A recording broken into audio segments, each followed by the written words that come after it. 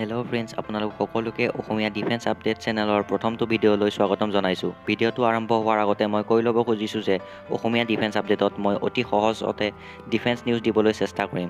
আপোনালোকৰ ছাপোৰ্ট পালে মই আৰু ভিডিঅ' বনাবলৈ ইনস্পায়াৰ হ'ম। বেছি দেৰি নকৰি আজি ভিডিঅ'টো আৰম্ভ কৰোঁ। প্ৰথমতে মই আজি হেডলাইনকেইটা দি লৈছোঁ। আজিৰ হেডলাইনকেইটা হৈছে মঙলবাৰে অৰ্থাৎ 14 জুলাইত হ'ব ইণ্ডিয়া আৰু চাইনাৰ চতুৰ্থ কৰ্পছ কমাণ্ডাৰ মিটিং। ইণ্ডিয়ান আৰ্মিয়ে আমেৰিকাৰ পৰা ল'ব RQ-11 ৰেভেন ড্ৰোন। ভাৰতে আৰ্মেনিয়াক দিব ভাৰততে নিৰ্মাণ কৰা স্বাথি radar system. Defence minister Rajnath সিঙৰ সৈতে আমেৰিকান ডিফেন্স মিনিষ্টাৰৰ কিছুমান গুৰুত্বপূৰ্ণ বিষয়ত আলোচনা কৰা হৈছিল। ভাৰত আৰু চাইনাৰ ইছ্যু চলি থকাৰ সময়ত ইণ্ডিয়ান আৰ্মিলৈ S400 মিছাইল ছিষ্টেম ৰাছিয়াৰ পৰা। ইণ্ডিয়া চাইনা বৰ্ডাৰ ইছ্যু চলি থকাৰ মাজত টিউজডে 14 জুলাই ইণ্ডিয়া আৰু China fourth corps commander meeting আয়োজিত কৰা হৈছে। এইখন মিটিঙত LACত অৰ্থাৎ লাইন অফ কণ্ট্ৰলত দুয়োখন দেশৰ আৰ্মিৰ মাজত চলি থকা heavy build-up, finger four areas আৰু পেংগং লেকত চলি থকা ইছ্যুছবিলাক ডিছকাছ কৰা হ'ব। 15 জুন ৰাতি ইণ্ডিয়ান চাইনা আৰ্মিৰ মাজত হোৱা ক্লেছত 20 জন ভাৰতীয় সেনা শ্বহীদ হৈছিল আৰু 40 জনতকৈও বেছি চাইনিজ সেনাৰ মৃত্যু হৈছিল। তেতিয়াৰ পৰা LACত ভয়াৱহ পৰিস্থিতি হৈ আছে। ইণ্ডিয়ান আৰ্মিয়ে আমেৰিকাৰ পৰা ল'ব RQ-11 UAV ৰেভেন ড্ৰোন। আৰ্টিকলৰ মতে ইণ্ডিয়ান আৰ্মি এই ড্ৰোন কিনিবলৈ সাজু হৈ আছে আৰু ইণ্ডিয়ান USA মাজত হোৱা মিলিটাৰী এক্সাৰচাইজত আমেৰিকা ছলজাৰে RQ-11 ড্ৰোন এটা ডেমনষ্ট্ৰেশ্যন দেখাইছিল। RQ-11 SUAV কেটেগৰীত আহে। SUAV মানে স্মল আনআৰ্ম এৰিয়েল ভেহিকেল। এইখন ড্ৰোন হাতেদি দলিয়াই লঞ্চ কৰা হয় আৰু এইখন US army marine special forces ব্যৱহাৰ কৰে। অকল আমেৰিকাৰ সেনাবাহিনীয়ে নহয়, এইখন ড্ৰোন অষ্ট্ৰেলিয়া, ইটালী, স্পেইন আদি দেশসমূহেও ব্যৱহাৰ কৰে। কিন্তু গুৰুত্বপূৰ্ণ কথা যে এইখন ড্ৰোন পাকিস্তানী আৰ্মিকো ছাপ্লাই কৰিব বুলি US মিডিয়াত পাব্লিছ হৈছে। বাট এইখন ড্ৰোন DRDO অৰ্থাৎ defence research and development organisation আৰু অন্য প্ৰাইভেট কোম্পানীসমূহেও বনোৱাৰ কেপেবিলিটি ৰাখে। ভাবিব লগা কথা হৈছে যে ভাৰতীয় কোম্পানীয়ে বনোৱাৰ কেপেবিলিটি থকাৰ পাছতো বাহিৰৰ দেশৰ পৰা ড্ৰোন কিয় লৈছে। ইয়াৰ উপৰি ইণ্ডিয়ান আৰ্মিয়ে ইজৰাইলত বনোৱা ফায়াৰফ্লাই নামৰ এটা লয়টাৰিং ডিফেন্স ছিষ্টেম কিনিব। এইটো দি ৰাতি দিন যিকোনো সময়ত টাৰ্গেট ধ্বংস কৰিবলৈ লঞ্চ কৰিব পাৰি।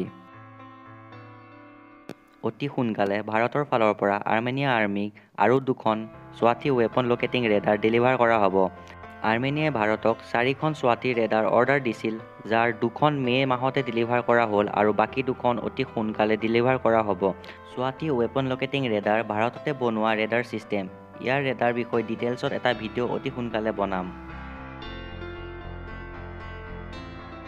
Indian defence minister Rajnath Singh আৰু আমেৰিকান ডিফেন্স মিনিষ্টাৰৰ মাজত ভাৰত চাইনাৰ মাজত চলি থকা ইছ্যু লৈ যোৱা দেওবাৰে 2 ঘণ্টা মিটিং ফোনযোগে হৈছিল।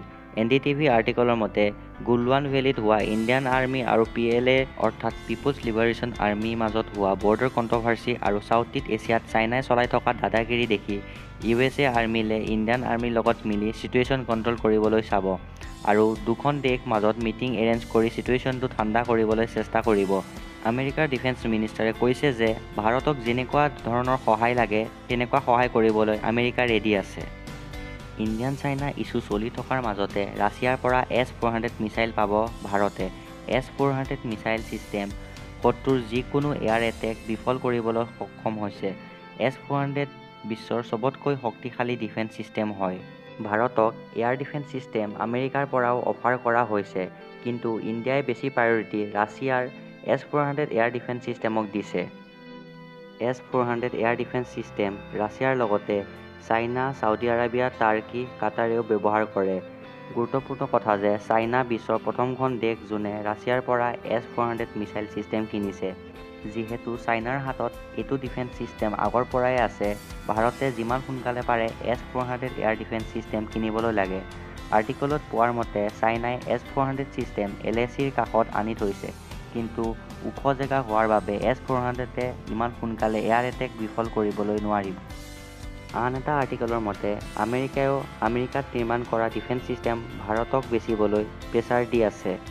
আমেৰিকাৰ মতে আমেৰিকান ডিফেন্স ছিষ্টেমত S400তকৈও অধিক শক্তিশালী ডিফেন্স ছিষ্টেম আছে। আমেৰিকাৰ মতে ভাৰতে S400 বাদ দি আমেৰিকাৰ পৰা থাৰ ছিষ্টেম ল'ব লাগে। তো ফ্ৰেণ্ডছ, আজিলৈ ইমানে। ভিডিঅ'টো যদি ভাল লাগিলে লাইক কৰিবলৈ নাপাহৰিব আৰু সাবস্ক্ৰাইব কৰি নটিফিকেশ্যন বেলটো প্ৰেছ কৰি দিব নহলে আপোনালোকে মোৰ ভিডিঅ'ৰ নটিফিকেশ্যন নেপাব বাই বাই ফ্ৰেণ্ডছ জয় হিন্দ জয় আই অসম